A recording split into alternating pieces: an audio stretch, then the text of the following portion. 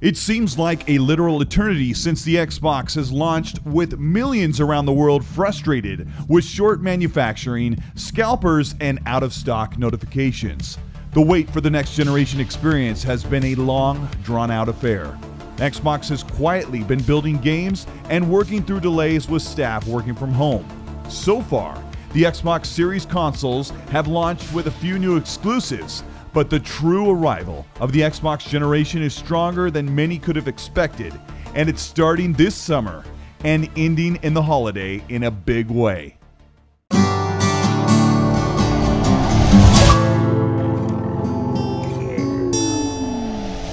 Hey, welcome back to the channel. This is Colteastwood. It's been a few days since I've made a video, but over the weekend while I was gone, there were some huge leaks from some trusted insiders that have been talking about new games coming to Xbox, not just soon, but this year, and we're going to talk about them. If you end up enjoying this video, let me know by liking and subscribing to the channel. Hit the bell to be notified of new content, and let's get into what's coming this year on the Xbox.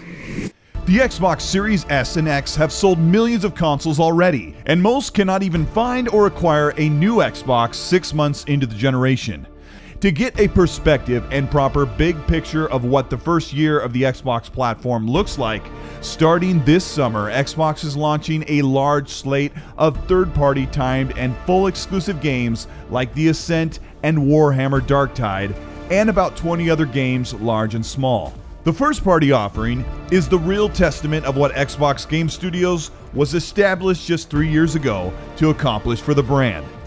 Starting in August or earlier, Xbox is bringing Microsoft Flight Simulator to Xbox Series S and X, and also to the Xbox One consoles. Previously, this has only been playable on capable or, more candidly, beast well-equipped gaming PCs. Flight Simulator uses a combination of demanding graphical features like draw distance, texture filtering, and hungry CPU performance to give a consistent, smooth experience flying around the actual planet Earth, powered by photogrammetry translated into real-time Bing Map cloud compute representations of locations around the globe.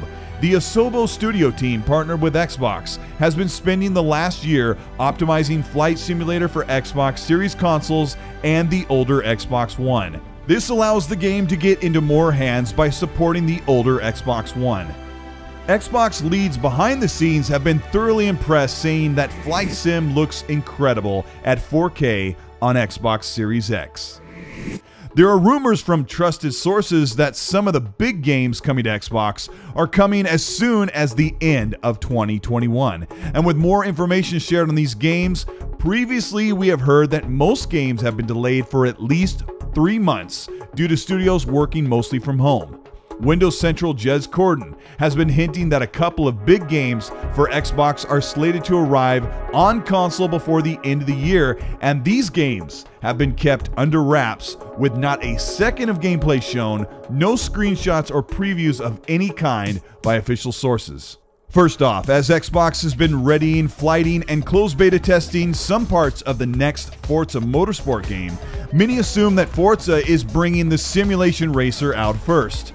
Turns out that trusted leaks have been alight on social media that Playground Games' next game is on Xbox first, Forza Horizon 5, set to release in the fall of 2021. For years, it has been rumored that Forza Horizon 5 was set in Tokyo, but that has been tabled as now sources are sure that the next Horizon game is set in a diverse locale of Mexico, covering warm blue water coastal scenery, Baja, Pacific coastal lowlands, the Mexican plateau, the Sierra Madre Oriental and Occidental, and the Gulf coastal plain and southern highlands and Yucatan Peninsula. Playground Games have given the series a full extra year of development, with the last game released in 2018. Forza Horizon needed the extra year to evolve and improve the series, even though Forza Horizon 4 was a 92 rated game. It had some short improvements over one of the world's best open world racers ever made.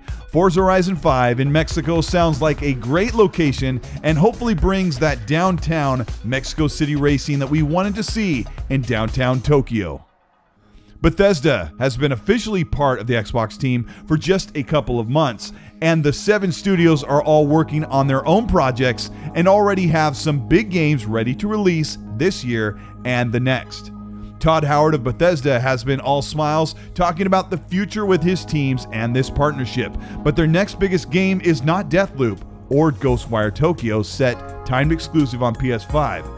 Todd is excited to show Starfield for E3 2021 and release the brand new spacefaring RPG in the very same year. Bethesda's method is to show a game once it's ready for release that year, and sources are sure that Starfield will be seen and playable in 2021, barring any small delays. The intent is to launch Starfield this year only on the Xbox platform.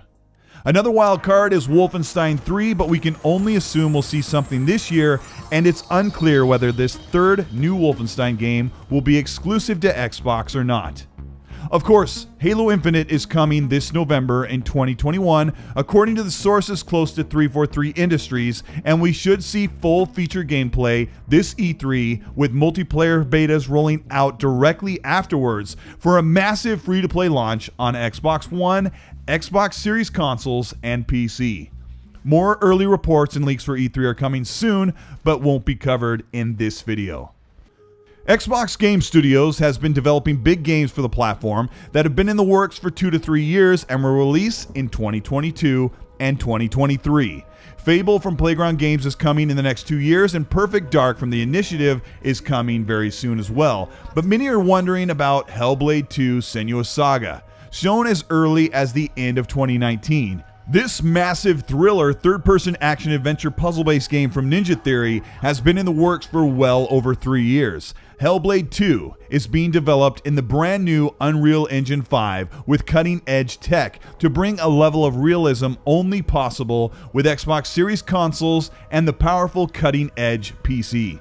Recently, Melina Juergens, the voice and motion capture actress for Hellblade Senua, has been documenting the transformation as she takes formal combat and sword training to bring the utmost level of realism to Senua's saga.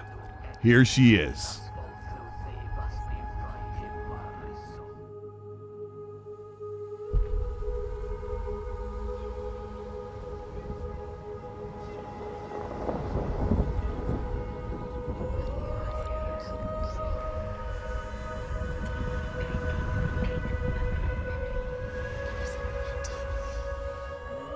Whatever you can do, we'll put it in the game. If you can't do it, we won't put it in. I can do a somersault.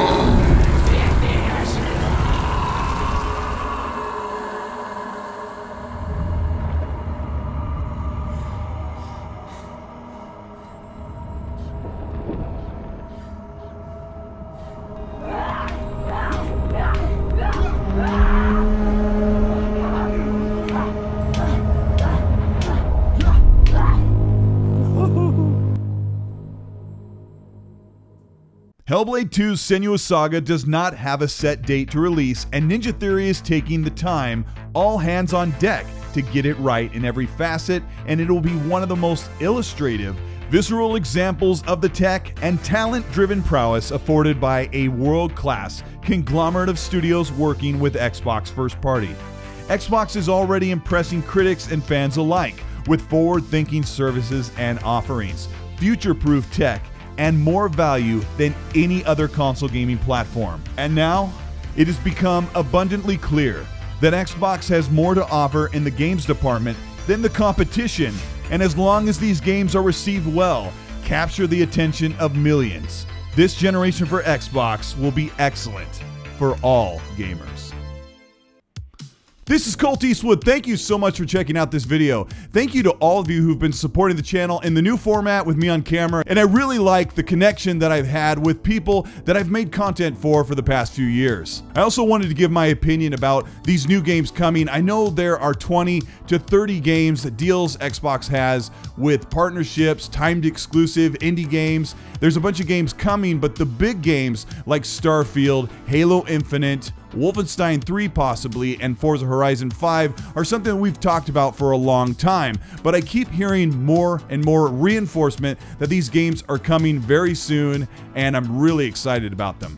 Like I said before, there are a ton of variables. There are 3-month delays or even longer for some games. Xbox has actually specifically told their studios that they have 3 months or more to delay games because of what's gone on over the past year.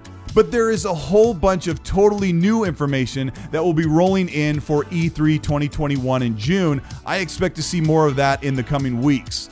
If you ended up enjoying this video, let me know by liking and subscribing to the channel. You can hit the bell to be notified of new weekly content.